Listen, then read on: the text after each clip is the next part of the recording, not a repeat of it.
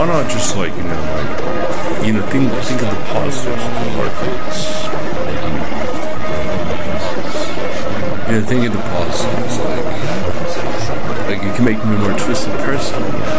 Like, I'm the type of person, when I want to exact revenge on the world, whatever resentment why don't just crumble to the fucking point that I think logically about, how do I fucking destroy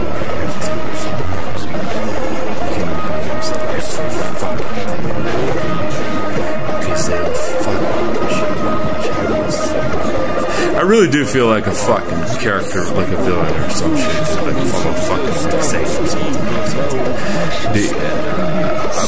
I believe we can embody these things and live them out. I think I am the real devil because, my pride is so wounded. I want to fucking just destroy the fucking. And I'm not the type of guy that would go into school and shoot up the school.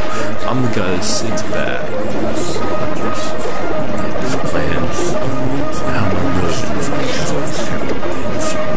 let's literally think, how can I destroy the fucking world? How can I kill every human fucking being on the fucking earth? Do you understand?